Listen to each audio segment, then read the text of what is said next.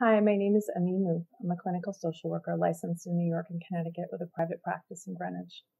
I work with adolescents and adults of all ages around a range of issues, but primarily around life transitions, illness and loss, career issues, relationship changes and divorce, managing the life and path to sobriety, as well as just managing everyday life stressors.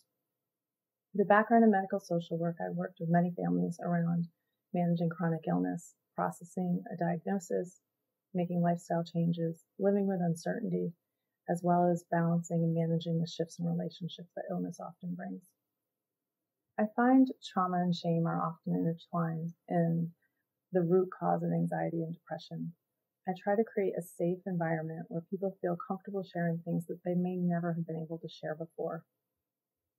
We're on a journey together, navigating life's ups and downs, sharing insights and learning new behaviors to help make life and relationships a little bit easier. It's important for clients to feel cared for, and I try to show that and express that so people know that I'm really invested in helping them reach their goals. Many people wonder what therapy will be like. What happens in the room?